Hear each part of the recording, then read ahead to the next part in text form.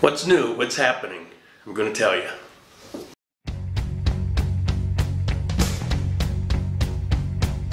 Here's your story, let's begin. The water's fine, come on, dive in. The future's here, it's right before your eyes.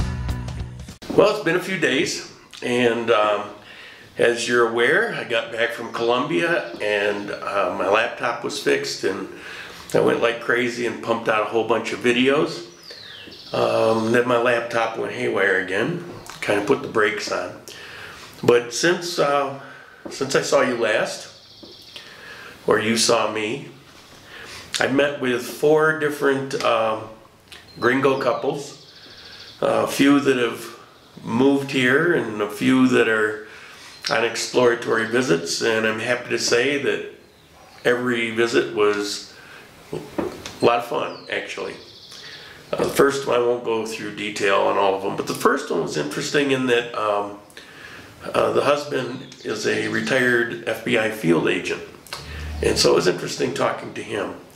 And we talked for a number of hours, and we went to what I had termed the #1 burger in Cuenca, the Prague Golden Brew Pub. And he ordered a burger. We didn't talk about the burgers at all, but it was extremely disappointing. My burger was overcooked, it was a little dry, the bread was a day old. They got sloppy and did a bad job again, like the first time I went. So I guess it's hit and miss wherever you go. But enough on that. I got a lot of comments on my video on construction. And some were good, valid comments, and some were just uninformed crap. One of the things that was being said was that the bricks are held in and supported by these concrete beams. And I'm aware that's how it's supposed to go. I'm also aware that architects here are important people. They're professional people, they're looked up to, they're addressed very politely, they're educated, and ethics and morals, it's important to their profession. And every architect, or every building has an architect involved. However, they're not doing the actual work, and it's real easy to have some unscrupulous, conniving, thieving employees somewhere along the way that throws a wrench in the works. And I'm here to tell you that happens. Now, for example, the one gentleman that said these concrete supports are all the load bearing and the bricks are just there. Well, let me give you 2 examples of why that's not always true. First of all, they're not beams that come on a truck and they pick up and put up there. They put the brick up, and then they put a form and they put the concrete in. Now when the concrete's wet, it's sitting on the brick. The brick is load bearing. But I'll tell you a trick that I saw firsthand that some unscrupulous builders will do, where they decide it doesn't matter. They'll take the concrete and they'll put it over the brick to give it the appearance that that concrete beam is there. But behind it is just more brick. So the person who, basically thought I was crazy, like, I get where you're coming from, and if every building was like I said, the place would be a disaster, everybody would know about it. That wasn't my point. I'm not saying all these buildings are bad. I'm saying that because there's no standard at all, from the concrete mix to the quality of the brick to the type of person building it, that it really is a crapshoot. And if you're considering property, it's something you need to think about and pay attention to. maybe the only way to be sure is if you did the building yourself or had it done and you were there constantly, but then you really need to know what you're doing in order to do that. Now, what's the percentage? I don't know. But I didn't make up that building that I showed in the video where that third floor had collapsed. It collapsed, it came apart, and it was a shoddy building. There was nothing there but very thin, breakable bricks. And it didn't take much for them to fall apart. So I don't make things up on these videos, and I spent a couple years observing, asking questions, to educate myself on what was going on. And then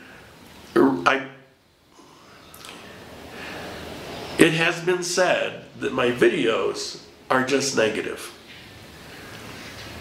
Well, here's the thing. I'm not sure it would be a very good video. I'm not sure it would be worth watching or worth doing if all I did was say, all these houses are perfect. Okay, what's the point? You see, it also would not be true. Most houses, I'm sure, are fine, but there are these issues, and it's not a little bit, it's a fair amount.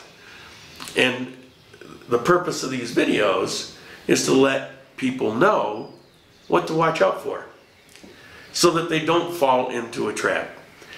And so that's my point. It's not that I'm trying to be negative. I was asked, you know, again and again, well, why do you live here if you hate it so much? I don't hate it. I live here because I choose to live here. But I don't do puff videos pumping up Cuenca as some Shangri-La perfect land. Because if you want to see that, there's lots of them out there. Pretty much every other video, because people have a vested interest in selling you Cuenca, they're going to tell you nothing but flowery, wonderful things. I don't need to be one more. There's no point. But nobody out there is really telling you the downsides that you need to watch out for. I've said it again and again and again. It's not me being negative. Every place on this planet that I'm aware of, every place I've been to, has its pluses and minuses. It doesn't benefit me to really hear nothing but the pluses if I go somewhere. It benefits me if somebody says, hey, watch out for this area because at night it's kind of seedy. Or you don't want to go to this area and rent a hotel room because it's notorious for this, this, and this. To me, those are the things that are important. It doesn't mean I don't want to go there. It doesn't mean I don't enjoy the visit. But getting a heads up makes that much more enjoyable, makes it more worthwhile. And if you're going to live in a place, it's all the more important to know what you're getting into so that you can adjust, accommodate, watch out for yourself so that you know how to handle things. That's all it's about. So it's not about being negative, it's about being honest. I had a nice surprise on one of those meetings, and it was the hamburger meeting, as a matter of fact. All said and done, and I'm getting ready to leave, and he said, oh, wait a minute, I got something for you. And he pulls out this bag, and inside this bag is a big jug of maple syrup. He says, we've been watching your videos.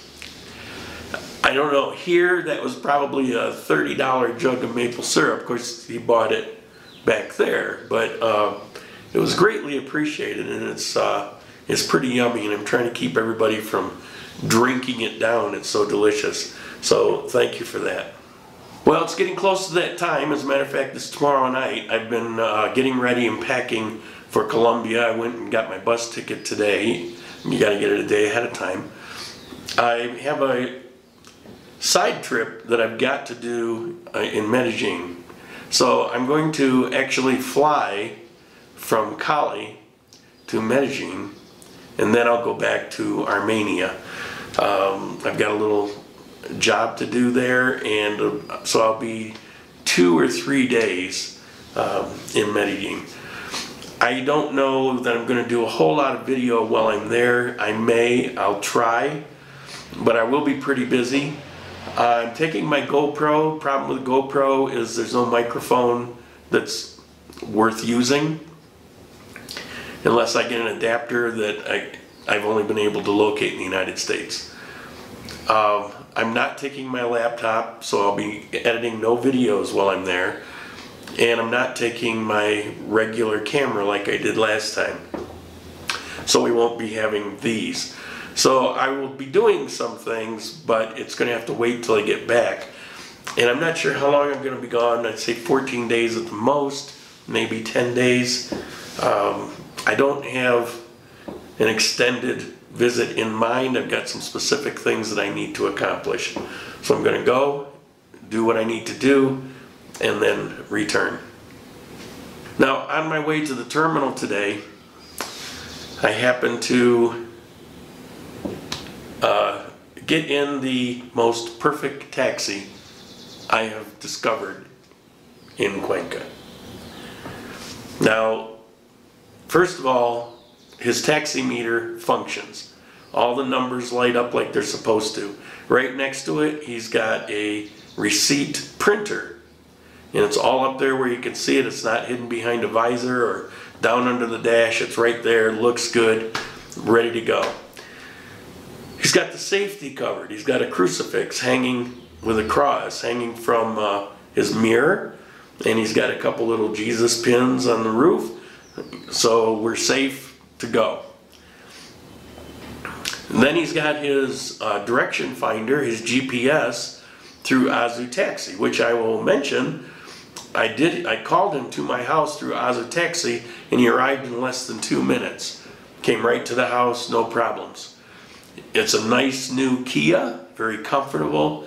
He keeps it immaculate, looks brand new. And if you look behind his shifter, he's got a little change thingy so that there's always coins to give back for change. So instead of saying he doesn't have the change, he's got it right there for all to see. And in his console, he's got some bills laying there. This guy is organized, he's good to go, he's wired into Azu Taxi. He used his GPS to find the best route.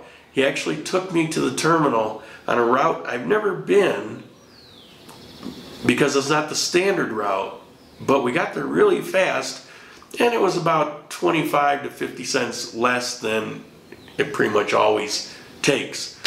So this guy just hit it out of the park. I did ask his permission if I could do a little video, and he just laughed and said, yeah, go ahead, no problem.